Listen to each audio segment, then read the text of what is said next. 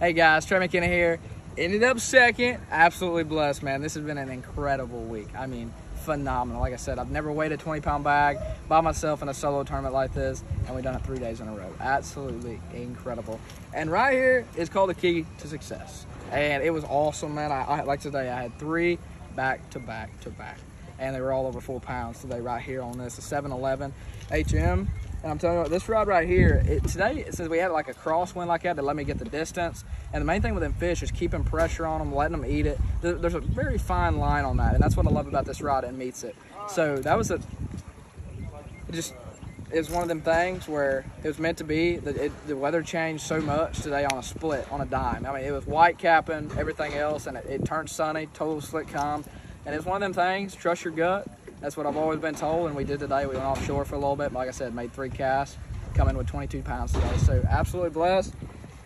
Second place, let's go to Bugs Island.